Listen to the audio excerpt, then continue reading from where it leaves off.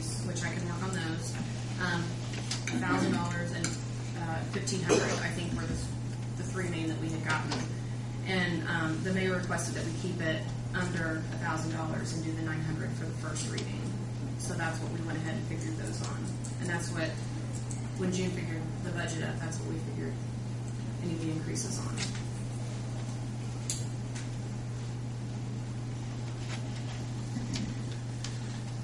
And we'll get into this later, but the news that June gave me today isn't real bright as far as budget. And we'll just sit down and do our budgets to see where we come out of it. Right? What did you say? It's not real bright. It's not real bright. You have your word cut out. Keywords cut out. My taxes went up, and I believe our budget's going to be less.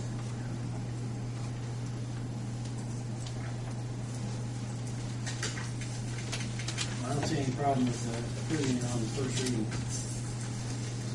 I'll make a motion that we approve 2008, 9, and 10 if we can on the first reading. I'll second that. Any more discussion? So we'll go vote, please, Jim. Jamie? Yes. Daryl? Yes. Herb? Yes. Joe? Yes. Yes. Thank you. Thank you, Deb. Next item on the agenda. We've got a duo here. You must handle that marker, Gary. I lost point off on this. Our Foster Camper Street Commissioner, during Winter Street update. Each of you should have a copy in front of you passed out.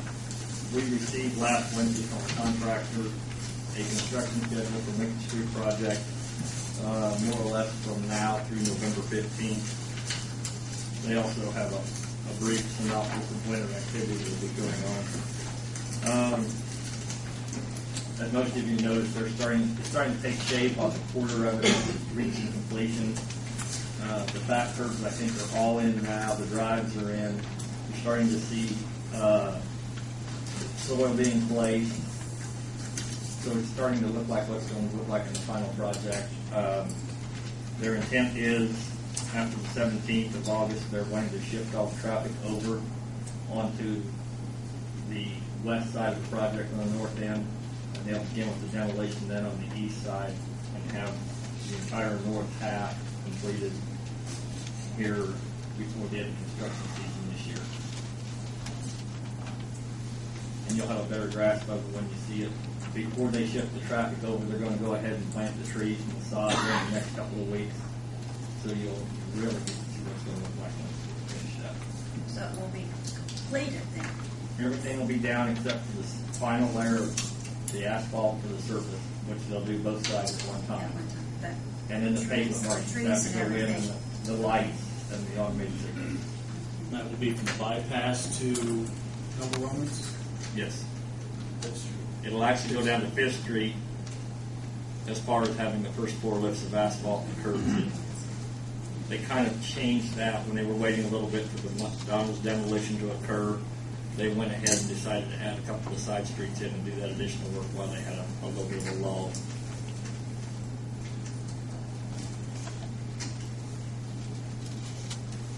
Anybody have any questions for the schedule? So then after that's done, you do the other side. Then from 5th Street down to, or what he said that from The Noble Roman area on down to the hospital. It's actually the start of the project and say the end of the project. when will they put up our new sign? Shop drawings have been approved. They have it. We're still waiting to, we should have those in the next day or two. To get back to the contract. That's a subbed out. I think O'Mara's going to do concrete work, and then Brunswick Guswater will do all of the facade and the finish on the sign and the tower on the other corner. This is unrelated to Lincoln Street, but we were going to the Lincoln Rings the other day, and we noticed that going down 421, all that whole sidewalk down there is full of grass growing through all the cracks. It doesn't look that pretty. Along the state highway. That's our responsibility, right? That's not any of our responsibility. From the bypass all the way out to the west side of the new interchange is still US Highway 421. Falls under the jurisdiction of the state of Indiana. So we clean that off, right? Or No, we do not. what area do we clean off again? I'm sorry. We start as soon as we go through the offset at the overpass, the new interchange, and you start to head west.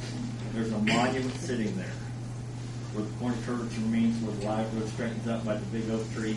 We go from there all the way out to Jerry Schreider's property line just past 300 North. We also have 300 North then, and along the west side of Honda. We have, you actually turn in front of Honda, you go up the truck route. We have a portion of that up to the center of the bridge. Then the county has a section, then we pick up a section, and then the state picks up a section coming back. And point being made, the state's not trimming their weeds on the sidewalk. And it's pretty, yeah, if you'll notice, Honda's been great to work with. They kind of helped us out. They have mowed everything out on our parcel as far as on the north side between the new road and the US or Interstate 74 fence. You've noticed everything's been maintained on both sides out there. That one part would be our responsibility, and their contractor has been mowing that along the north side of Michigan Road or Old 421, whichever you want to refer to it. What I've seen of Lincoln Street so far looks pretty good. Just for FYI, so far. I think Gerald can speak on behalf of the redevelopment commission. I think they're starting to hear a lot of positive comments. It's finally starting to take some shape that people can see what it's going to look like. Especially from business owners along Lincoln Street. And that was one of our biggest concerns when we started the project. Yeah, they're suffering a little bit, with lack of business and loss of business. I think we had a discussion about El Reparo the other night because they were shut off for so long.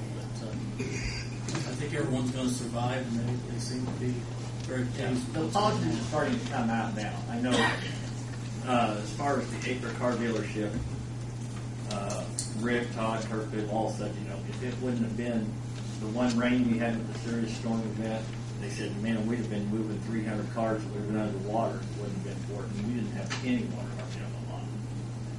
The only thing I noticed the other day driving down through there, where it's so deep there at 10th and Lincoln, how are they going to deal with that on the other side of the street? Because their drop-offs go right even with the street as of right now.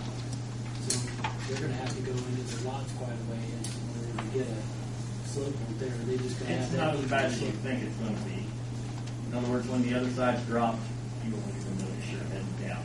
Not saying on one side is the drop is still on the Actually, the west highest side. driveway prior to construction was the one going into Scripture Auto Sales. And they have a pretty good ramp. I know when their ramp was first being formed, they said, man, that's going to be steep. But now they've got the back curb in, sidewalks in, and they realize they're going to have the grass area. I heard the salesman talk, we love it, man. We pull our SUVs and our pickups up. Everybody comes in because they think, man, big monster vehicles up there. So it all has a benefit along with a negative. But so far, most of the businesses seem pretty ecstatic. Dale, something that the redevelopment commission and I have done, they're putting an ad in the paper, 2 to 3 block ad for the discount programs. Thanking businesses on Lincoln Street for their patience and also encouraging the people who have done business on Lincoln Street to continue doing so because they need their business now versus before. Everybody has their opinion, but a lot of people have said it's so much better than they would have ever thought.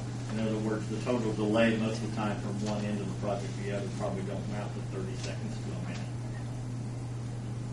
And if you talk to people that actually travel from Greensburg and have to go through Rushville, where they simply just close the north half of the town down.